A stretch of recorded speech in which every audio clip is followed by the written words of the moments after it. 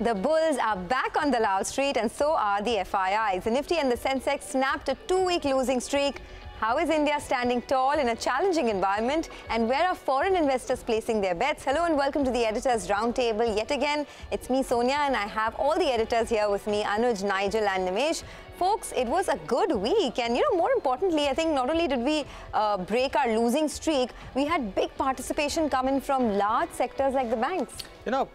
Sonia, even the losing streak was a very minuscule losing streak. And I'll give you a mind-boggling statistic. Do you know this week, the mid-cap index was up for, in terms of consecutive weeks, how many consecutive weeks? About 8 or 9? 12 consecutive weeks, which makes it 3 months. 3 months, the mid-cap index has not seen red. Yes. On a weekly basis. I mean, you could call it exuberance, you could call it whatever, but when the mid-cap index rallies like this, that's when you feel good about the market. There are two kinds of rallies. One is when the rally is quite narrow, and it's just index which makes money, and people feel left out. They might still feel left out, but their portfolios don't do well. They say, okay, index is doing well, my portfolio is not doing well. This is a rally in which people's portfolios have been repaired after that mayhem that we saw in May and June. So I think in that sense, for me, that really has been the key point. And of course, a lot of laggards made a comeback this week, like IT. So that's also another talking point.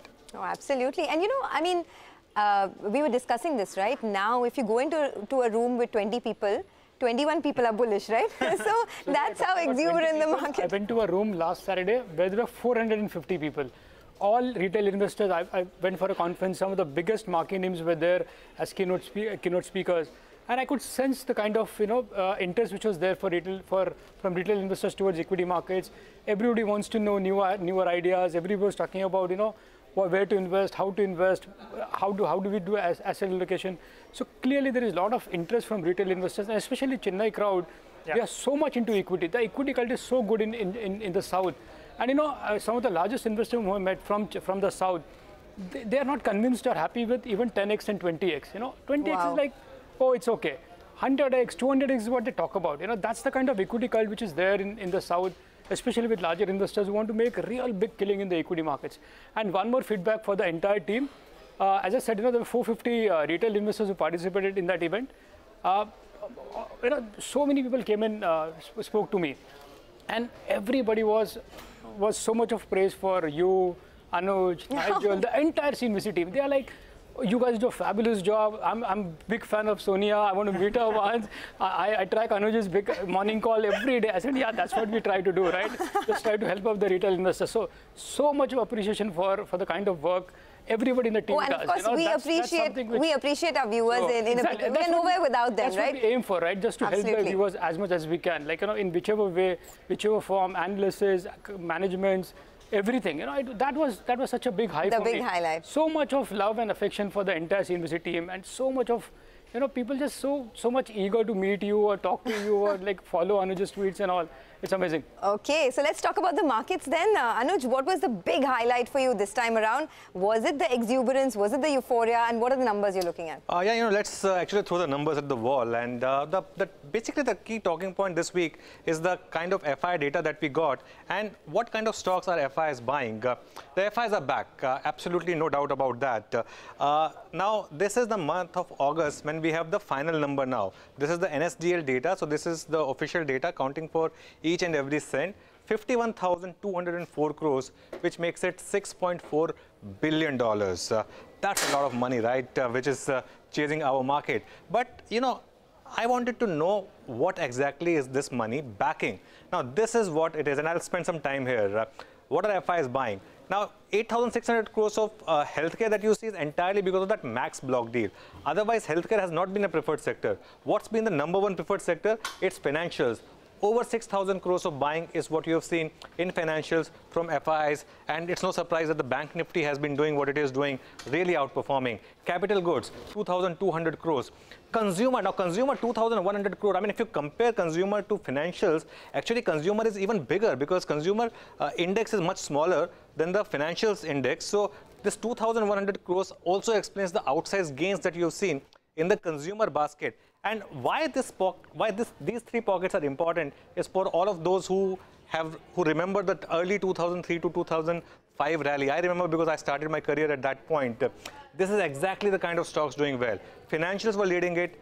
capital goods were surging because the bet was on the economy and consumption was doing well. When consumption is doing well and those financing consumption are doing well, you know the economy is doing well. And I think that is the big bet that the FIs are taking on the economy. It's further corroborated by the fact that, again, autos, 1,900 crores, telecom, 1,600 crores, FMCG, 1,500 crores. What's another common theme amongst all of these? X of healthcare, of course. All of them are domestic-facing stocks. Now, look at where the FIs actually sold a little bit, not a lot. Media is a small sector, but IT. 600 crores of selling is what you had from FIs in the IT sector. So that's the large theme. Now, you know, then I thought that, okay, what kind of stocks is this money really chasing? Let's drill it down. Let's start with financials, ICICI Bank. Now, the stock is up 10% in last 1 month. Look at the average delivery volumes on ICICI Bank. This is a giant cap stock, 73 lakh shares delivery volumes on a daily basis, which is up 20% from its recent averages. The other go-to stock has been State Bank of India, country's largest bank. That stock is at lifetime high. It's the biggest outperformer. In fact, it's outperformed ICICI Bank as well, both on a year-to-date and on a one-year parameter. And average delivery volumes, again, 57 lakh shares, up 18%. You know, when ICICI Bank and SBI do well, that's telling you that it's a bet on the country's financial savings as well. Now, capital goods, the one stock that really stands out is BEL. I think for me, it's been the most remarkable stock of last 1 or 2 months. Average delivery volumes of 37 lakh shares, up 30%, and this stock is up 20% since August. So that's the kind of move that you've seen in BEL. In consumption, Titan very quietly has moved up. I don't think too many people have noticed, but the stock's moved up 10% since August. And again, decent delivery volumes as well, 4.5 lakh shares is what you've seen. Now, autos, this is a space, of course, Sonia, you track as well. Now, all the talk has been about Mahindra and Mahindra, but the month of August has been catch-up play in these three stocks. Look at the moves in TVS Motor, Eicher Motors, and Ashok Leyland. TVS Motors, stunning move, 15%. Eicher Motors reclaiming its old glory, and Ashok Leyland was up about 10%. And just to round things off, IT is still underperforming. Despite this week's outperformance, TCS is down 4% since start of August. It's underperformed Nifty by about 8%. And it's underperformed Nifty by about 18% this year. So this selling that you're seeing in IT from FIs, my sense is largely because of Infosys. But the big talking point is really the kind of buying that you've seen in financials, auto, consumer, basically the domestic economy. FIs are turning bullish once again on India. Nimesh, over to you. What are you tracking? So, Anuj, you know, as you said, you know, FIs are back, and that was the theme for the last 4 or 5 weeks, right? That I've been continuously saying that that's the feedback from dealing rooms, that the FI is putting money back and they have turned buyers. So that's playing out in some sectors and stocks as well.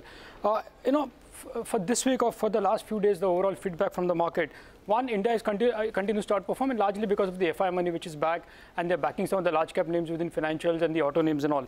Technically, now the feedback is both Nifty and Bank Nifty are above the breakout levels. So there is still a lot of room, you know, above 18,000 on the Nifty, maybe about 40,000 on the Bank Nifty. You're going to see more money chasing those sectors and a bit of short covering as well. So that's the technical factor that one needs to watch out for. From a retail participation point of view, look at the you know, mutual fund data. There is a bit of withdrawal of money from the retail investors, and that's what is pinching a lot of retail guys. You know, there is a bit of left out feeling as well. Even in the conference there in Chennai, there was a feeling that, oh, we sold out a little early and now we want to catch up and again reinvest. So there is a bit of left out feeling as well among retail investors. Having said that, money back, there is a lot of momentum. Everybody's talking about markets going up. There are a few signs and indications of being a bit of warning signals, so to speak, in some pockets, and something that we need to watch out for. One, of course, the quality of small caps that have rallied in the last 10, 15, 20 days, you know. And when I talk to a lot of dealers and market participants in the market, everybody has a story to sell, and those stocks go up. So that again is a sign that there is a bit of exuberance now in mid cap, small cap. Some quality stocks are giving an indication that, hey, you need to be a bit careful, you know, going forward from here on. Also, the supply of paper. While you know you spoke about FIs buying, there is constant supply of paper coming in from strategic investors. Even this week, there is so many large block deals have happened, right? Interglobe, Kangwal has sold 2.8%. He owns 35%, by the way. So there is going to be, you know, supply of paper on that group. Syngene, Biocon sold 5%. CG Power, you know, one of the largest Standard Chartered Bank sold out. Bharti Airtel, Singtel is selling out. So there is the supply of paper which will balance out the FI flow, so to speak. But there are some signs now of a bit of exuberance in some pockets, which one needs to factor in. But technically, market looks like in a sweet spot to rally further from here, purely from a breakout point of view. Okay, so since FIIs are, putting in a lot of money in the Indian markets, the question we're asking is why, right? Yes. Why are FIIs putting money in India versus others? So I decided to put together some interesting data on how India is outperforming despite the global macro situation. So let's take a look at it now. Well, the big question that we're asking is why has India outperformed global peers? Are the macros in India much better than the global macros? And here's what we found out. First, take a look at the outperformance that India has seen versus its peers. The Nifty is up 3% this year versus most global peers under pressure. The S&P 500, Hang Seng are down almost about 16%. Now, let's look at the global environment, which is very challenging at the moment. The dollar index hit a 20-year high of 109 last week, versus about, say, 92.1 in 2017 and the all-time high, which was 120 way back in July of 2001. Just look at the trajectory that the dollar index has seen, and of course, we do know that a higher dollar index is negative for risky assets like equities. Let's move on to the US 10-year yield, which rallied from 2.6% in August, and now it's at 3.3%.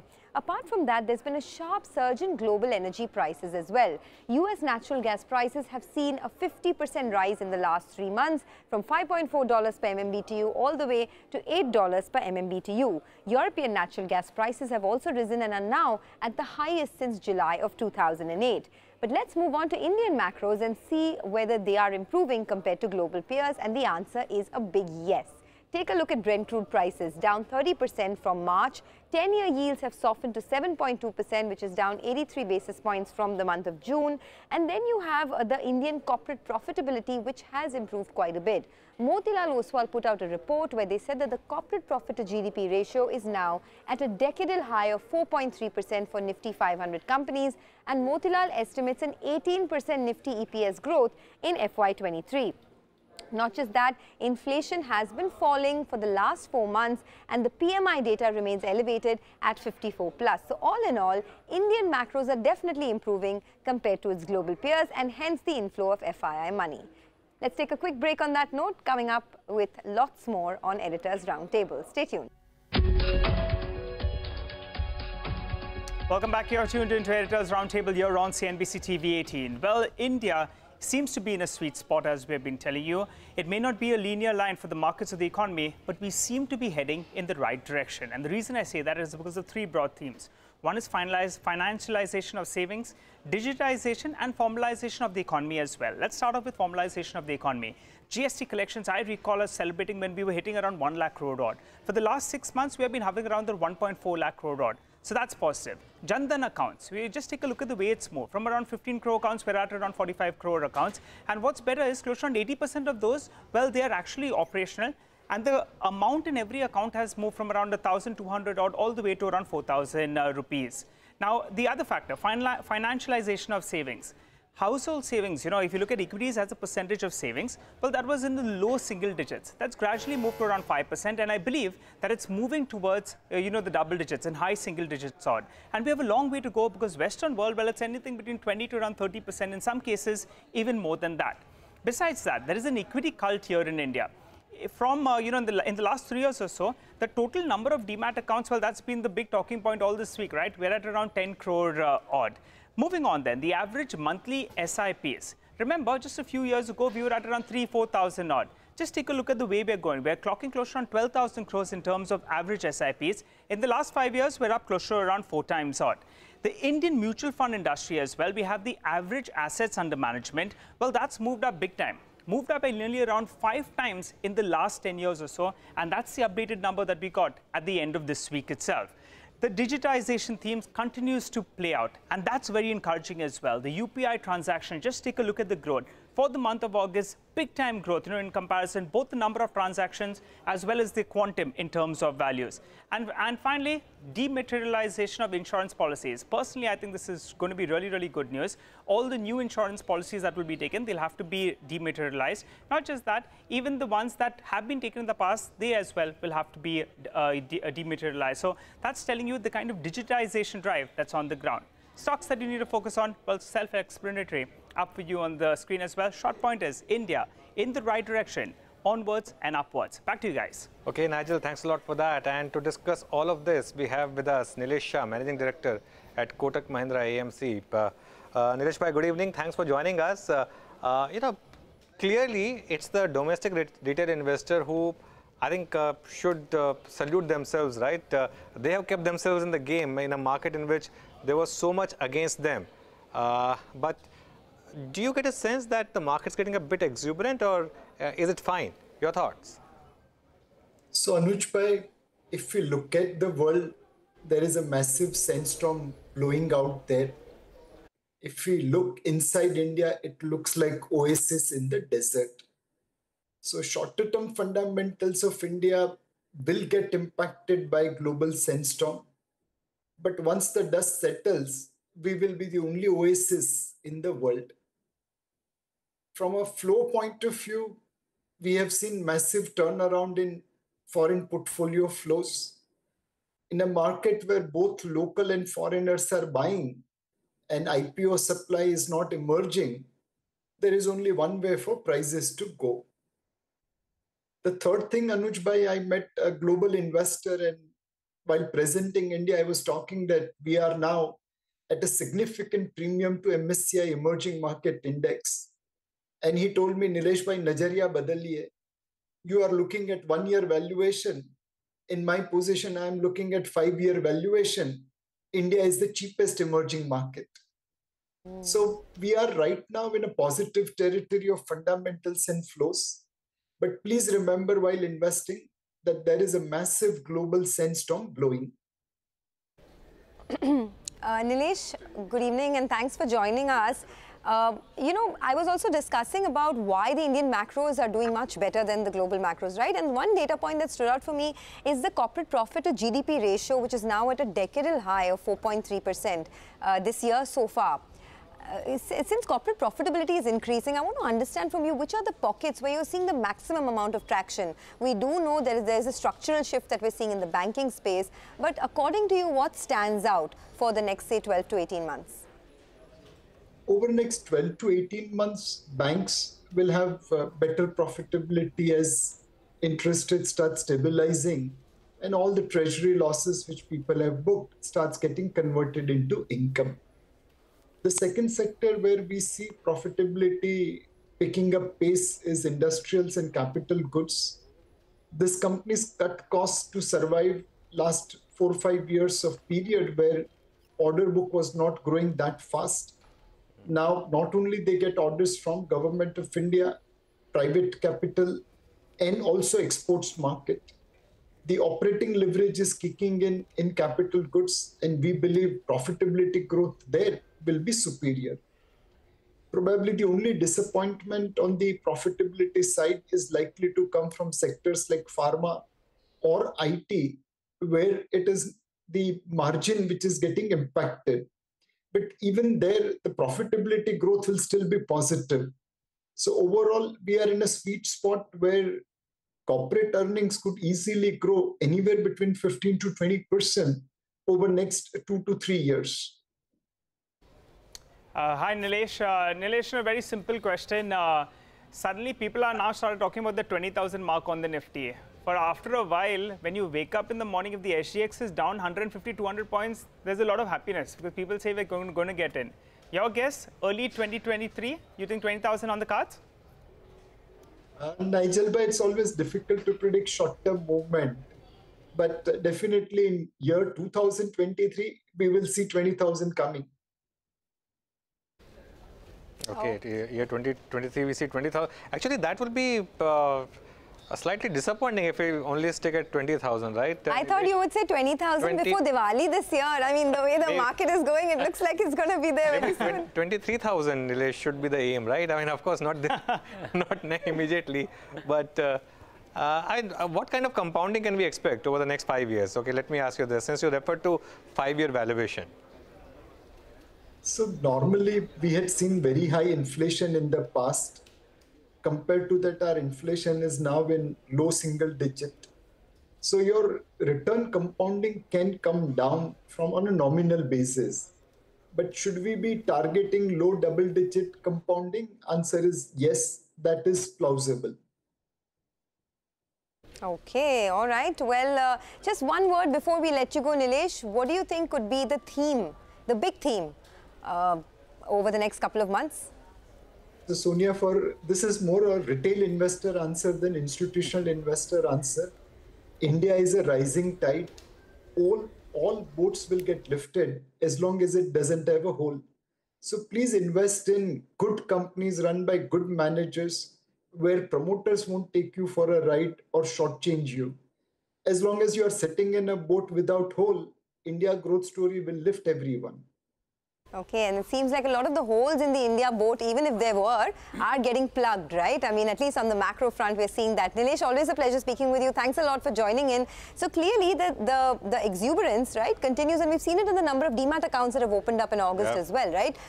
So even if there is some volatility, it looks like the uptrend at least is intact. Yes, but you know, just to add a point, prices sometimes drive the narrative, right? Got to be wary of the fact that right now we are in a winning streak. So we can say that. You know, one thing which I keep saying is in the market, the biggest risk is to book your position too soon in a bull market, or to wait too long in a bear market to cut your loss. I think a lot of people have realized that, Sonia. I think that's one thing which you got to trail your stops, because unless the screen throws you out, the market will throw you out if it has to. You don't make that decision. This is one thing where, you know, at the risk of sounding a bit sexist, I used to say this. You know, market is like your girlfriend. You know, you just keep her happy, and you know, just you know, do what she wants you to do, and I think you'll be happy. And I'm a mature investor now, keeping the wife happy. Girlfriend, boyfriend, wife, husband, you need to keep the spouse happy, right? So let's just make it market is like your spouse. You need to keep them happy, whatever it is. All right, folks, thanks a lot, editors, and thank you to our viewers for joining us on this edition of Editors Roundtable. Have a great weekend.